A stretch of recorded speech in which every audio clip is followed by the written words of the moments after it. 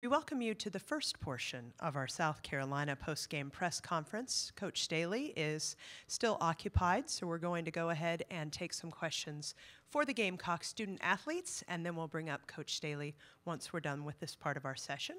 Please silence your cell phones now, and a reminder that shooting video during our post-game press conferences is prohibited. I'm joined on the podium by two Gamecock student athletes, Makia Herbert Harrigan and Beal. When you are asking a question of the student athletes, please direct her by name or ask her by name so that we know who you're talking to. We have assistants on both sides of the room. Just raise your hand.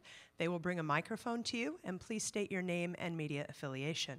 And with that, let's begin. Josh Hybers, Birds and Feathers. Kiki, just how does it feel to be an SEC champ? And what makes this team different than the other SEC championship teams you've been a part of? I mean, it feels great. It's just really fun out there playing with these group of girls.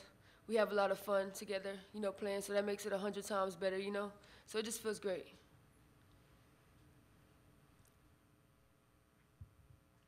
Pete Iacobelli, Associated Press. Kiki, do you like the nickname Mad Kiki? And it looked like you got a little mad out there today. Does that emotion help fuel your game? Yes, that emotion does help to fuel my game. Yeah, and I do like the name Mad Kiki.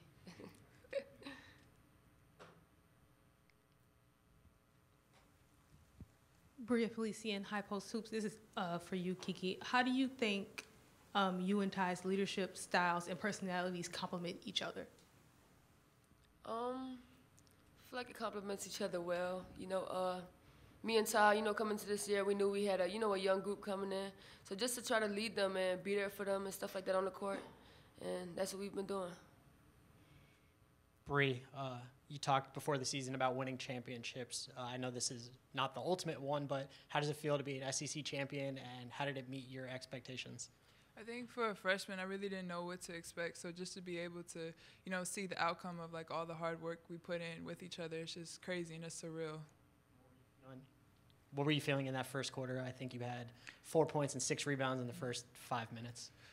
I think we all individually, we knew like our roles, what we had to do. So when I went out there, I know I had to lock in on defense and lock in on rebounds.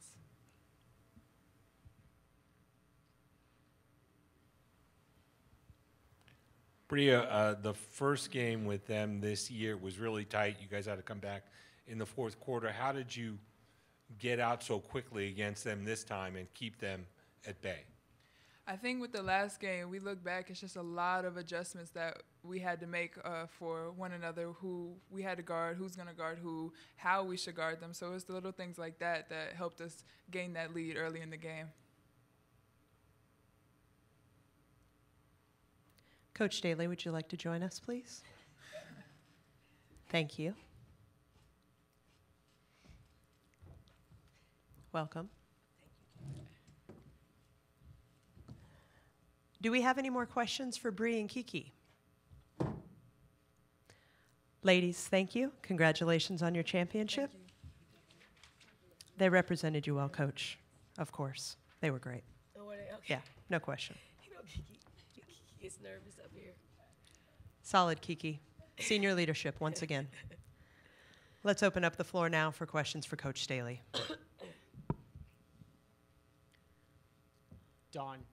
Dawn, you said the other day that, down front, that you only like big hardware. How does this hardware meet your expectations, and how in place is this team to win another one maybe in a couple of weeks?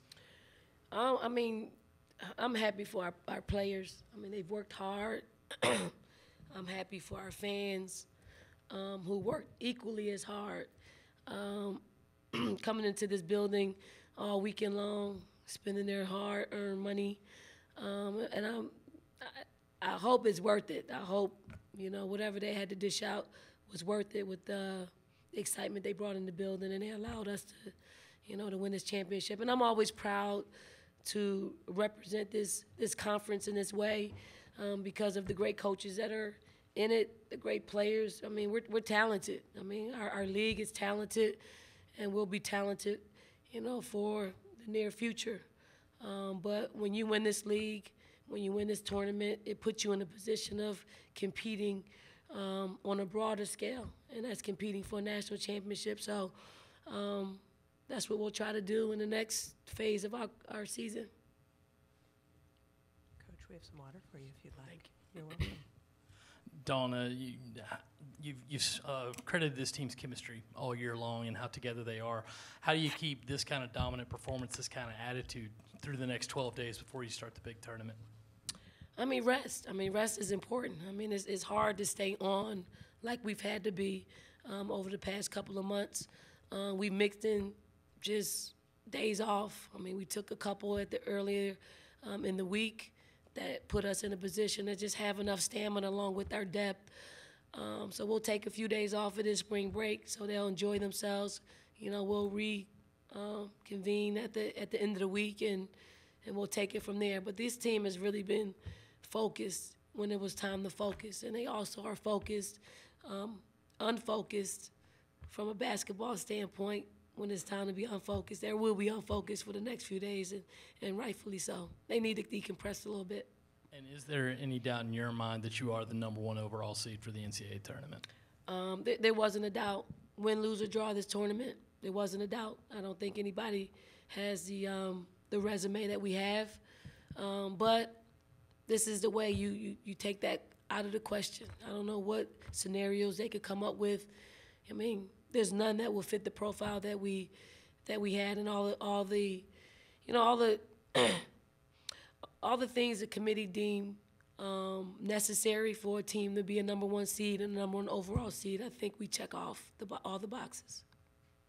Don, a common statement throughout the season from opposing coaches was that this is your best team in your time at South Carolina. What do you think would lead opposing coaches to say that, and what are some of the best characteristics about this team that stand out above the 11 others? It's a good team. It's a good chemistry team, good team that competes on both sides of the ball. It's a team that doesn't like losing, doesn't like losing. I'm not talking games or plays, inches. If you create an advantage, they want to fight to, gain that advantage back. I think we're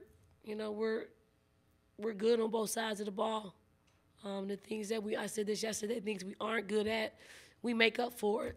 What we're able to do on both sides of the basketball. But overall, we got great leaders, we got great followers, we got great talent, and they seem to just gel all season long.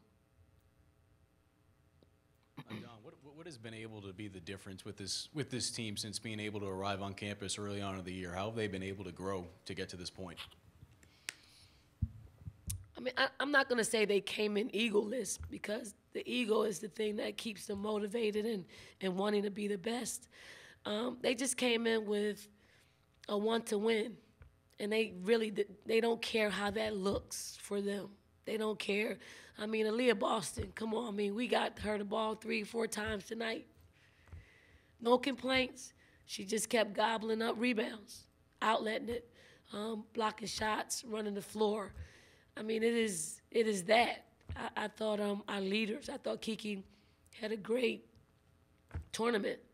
Just incredible focus on her part. And I was happy, because, we can go back a few months when she said, this isn't the place she wants to be. This place doesn't make her happy. And I did make sure I got to her after the game. And I just said, Kiki, and I know you didn't envision this a few months ago.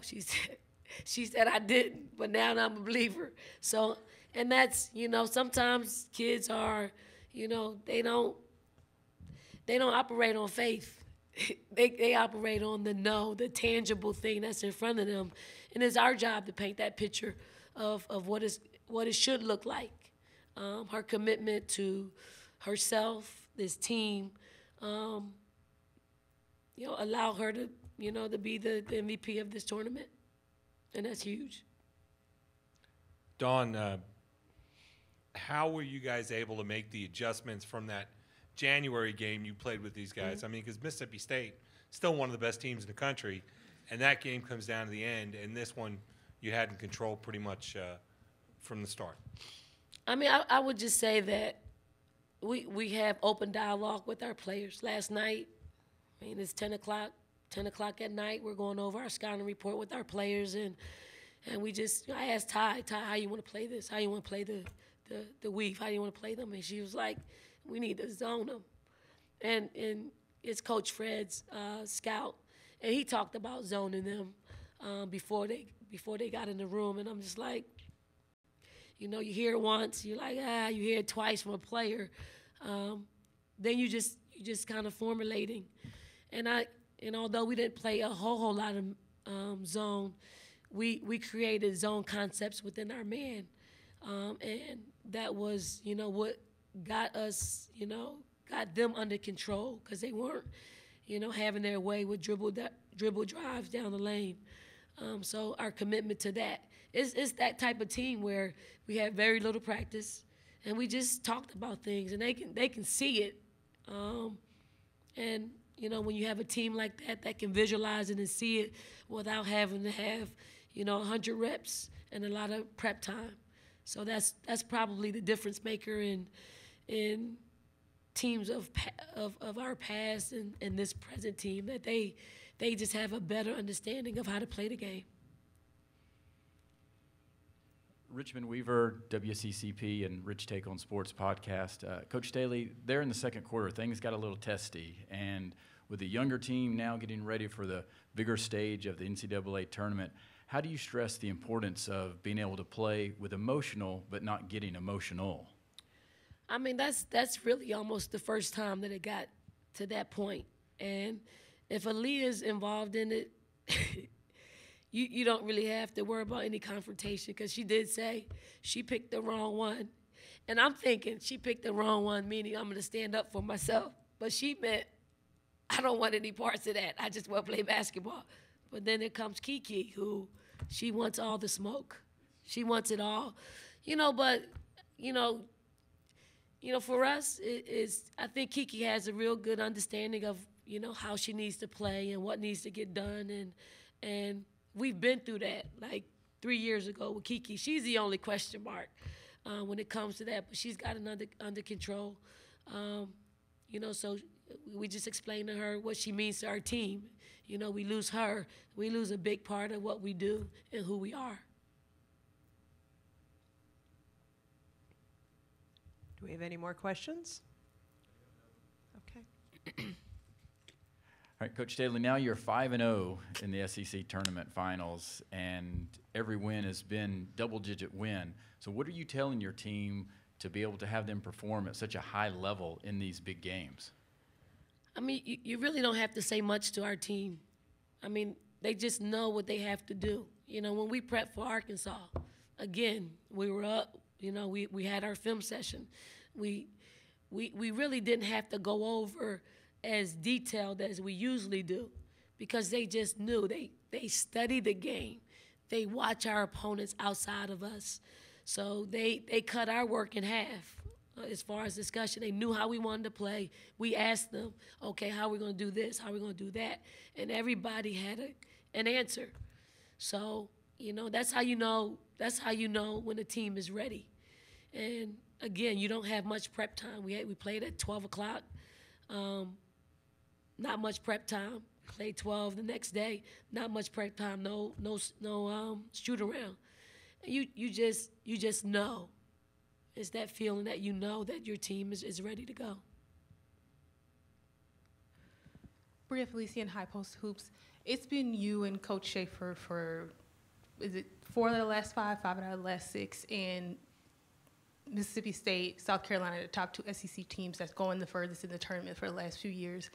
What kind of investment from the university level does it take to help the coaches and the staff build the programs in the way that you have in the last, over the last decade? I mean, you have to have administrators who really, don't really get in your way. They provide. We're provided whatever we need to land the top recruits in the country. Whether we deliver on that each year, it's on us. But we feel like we get everything that we need to get what we need to get done. I think what's happened for us, just aside from a a administrative standpoint, it's our fans, the way we are able to create a home court advantage. We make it look like other national championship teams. Because when you can win at home, when you can build a fan base, they provide the energy in the building. And sometimes they can account for, 4 or 5 wins just because they're there, they're loud, they're invested. And I can honestly say our fans are so invested in our program. You see them. I mean, look, I'm sitting on the bench and I just look up in front of me and I kind of look behind me all the way up to the rafters. I mean, there are people sitting there. Those aren't my ideal seats if I go to an arena, and I don't even know if I would go sit up top. But our fans, came into this building and, cheered from the very top. And that's what you have to create. They came on the road. They gave up a weekend in March. The weather's breaking. That's what you need, people who really are. It's a lifestyle. I mean, our fans are, this isn't just a movement. It's a lifestyle. They've been doing this for years. They want to know when our schedule is next year so they can take their days off. So, I mean, it's a very beautiful thing. So I think Vic and I have done that. And that's why you see it's really directly correlated with the fans and our connection with the fans and our success. We have one final question for Coach Staley. I think we're good. This concludes South Carolina's press conference. Congratulations, Coach. Appreciate it.